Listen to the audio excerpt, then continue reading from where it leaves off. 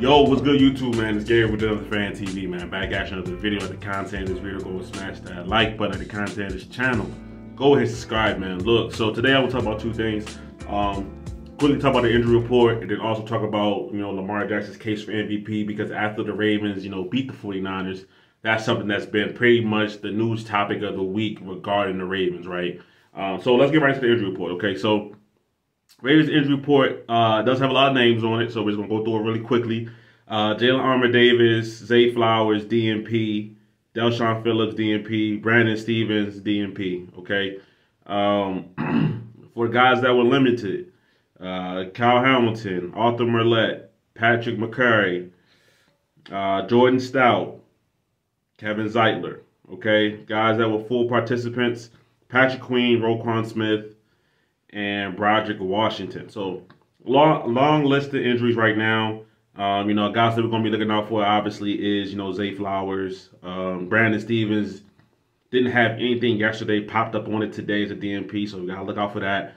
But, it's this time of the year where a lot of injuries are happening. Guys are feeling it for playing, we're week 17, so they didn't play 16 football games. So, guys are feeling it. That's how it is at the end of the year. So, when the game status and that kind of stuff happens, we'll know more. But for right now, I'm not going to be worried about it. Zay Flowers and Kyle Hamilton didn't practice a whole bunch last week, and then they played, you know what I'm saying? So I think Zay Flowers was like full participant by the end of the week. But, we'll see what happens as we get later on into the week, all right? Leave it at that. All right, so that's your injury report. So the Lamar Jackson MVP case, right?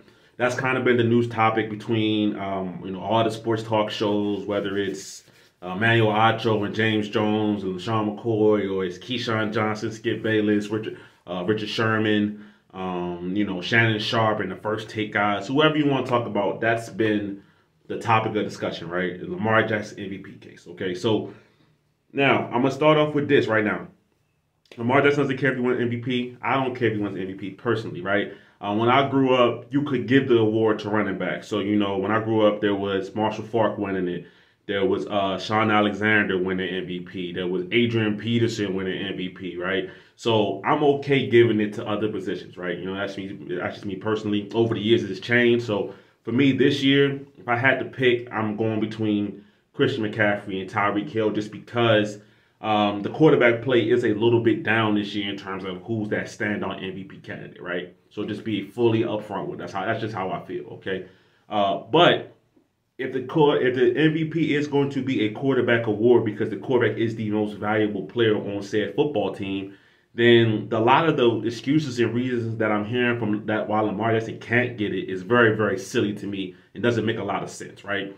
So there was a guy, I think his name's like Kevin Cole on Twitter, right? Something like that. He's one of these big analytics guys, right? He uses EPA and stuff like that to determine who he thinks are the best players in the league, right? And guess who's at the top of the list in terms of EPA? Brock Purdy, right? Because this 49ers offense is so efficient that, he is a analytical person's dream, right? The way the 49ers run their offense, okay?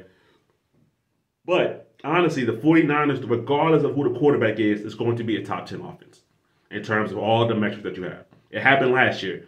49ers quarterback X, whatever, it didn't matter. They were a top 10 offense. It didn't matter, right? Now, Brock Purdy has elevated the offense in terms of he is one of the best guys that have been in the Shanahan system probably since Matt Ryan won the MVP previously, right? But that doesn't mean that he's the MVP, right? So after Lamar Jackson, the Ravens go in there, San Francisco win the game, the tie shifted to Lamar Jackson being MVP, right? And a lot of these advanced metrics people don't see that, right? They say that he doesn't have the EPA numbers, the rushing efficiency is down, this and that. But listen, sometimes you have to go beyond the advanced stats, right? Lamar Jackson this year especially is a true watch the game kind of player, right? So Lamar Jackson this year, right, is operating the pocket better than he's ever done. He's leading in a passing game more efficient than he's ever done, honestly, right? Now, the numbers might be different, but he's already set a career high in passing yards this year, right? With 2 more games left to go, Lamar Jackson has a chance to, hit a crazy milestone, which can be like 3,800 yards passing and like 900 yards rushing, right? He has, I think, 700 plus yards on the season, in terms of on the ground. All he has 33 yards, 3,300 yards through the air. So we're talking about unprecedented territory in terms of almost passing for 4,000 yards and almost running for 1,000, right? Unprecedented territory that Lamar Jackson is approaching, right? That's one thing. And when it comes to the MVP, it has always been about QB wins, right? Now, or team wins, it usually goes to, best player, best team. That's just how it goes. So it's not that there is a new set of precedent for Lamar Jackson. No, it's not. It just, this year, the quarterback play in terms of who is the most outstanding quarterback in the league, it really hasn't been there, right? So that's why the purely using advanced stats, you can't make that case with Lamar Jackson because you have to watch the games and see how he impacts defenses, right? The reason that the Ravens are able to run the ball so well is not just because Lamar Jackson can run the ball himself. It's because the defense has to account for what Lamar Jackson might do, right? That allows Gus Edwards to run the ball well, Keaton Mitchell when he was healthy, Justice Hill, because the defenders have to look at Lamar Jackson every single snap, right? To see what he's going to do, right? Then there's the Richard Sherman argument about the touchdown scored this year for Lamar Jackson would be a historically low number for a guy who won the MVP, right? So I'm not disputing that argument, okay? Right now, Lamar Jackson is sitting at about, I believe it's 24 touchdowns total, 19 passing, 5 rushing. But the thing is with that argument is that there's already been MVPs in the past that have won the award with touchdown numbers that are comparable to what Lamar Jackson is doing right now. Hold on, I had a tweet about it. Let me see if I can find it real quick. But basically, there was multiple years. Okay, here it is, right? So Peyton Manning in 2004, right, had 28 touchdowns total, 12 interceptions. Steve McNair 2003, 28 touchdowns, 7 interceptions. Rich Gannon 02, 29 touchdowns, 10 interceptions. Right now, Lamar Jackson has 24 touchdowns total, 7 interceptions. Now, yes, are we going back 20 plus years? Of course, right. It is. It's a very different case. But you have to account for the fact also that if you watch the Ravens play, when the Ravens get down into the goal line, who they give the ball to? They give it to Gus Edwards. Gus Edwards has 12 rushing touchdowns this year. Gus Edwards' longest rushing touchdown this year is 7 yards. Okay? So he's getting the ball from the 5-yard end and finishing the drive off, right? But who's the guy getting him down there? Lamar Jackson. So that, you have to account for that. So that argument of he doesn't have the touchdown numbers. When he was MVP in 2019, he had 36. Listen, he had a historic season in 2019, right? Like, that was one of the most efficient kind of things you had. 36 touchdowns, 6 interceptions, another 7 on the ground. Comparing that to this season, every season is different, right? Every season is completely different. So for me, the touchdown thing doesn't hold weight, right? And then, Richard Sherman, right? He tries to go to, well, then if that's the case, Josh Allen should win MVP. So wait, Brock Purdy was the guy, right? Lamar Jackson outshines Brock Purdy. Brock Purdy has his worst performance of the season by far. The odds shift to Lamar Jackson, right? You get off of the Brock Purdy train. Now you throw it to Josh Allen. Josh Allen is not even leading in his division right now.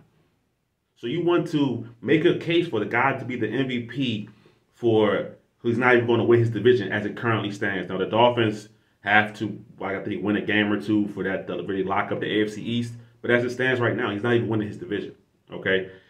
He used the argument about, well, Josh Allen has 40 touchdowns this year. Josh Allen has 13 rushing touchdowns because the Bills use Josh Allen how the Panthers used to use Cam Newton at the goal line, right? He's a big, physical quarterback. And also, he's their best goal line rusher, right? They have guys like Tavius Berry, James Cook, and they went and got Leonard Fournette because they don't trust what they have down the goal line, so they use Josh Allen, right?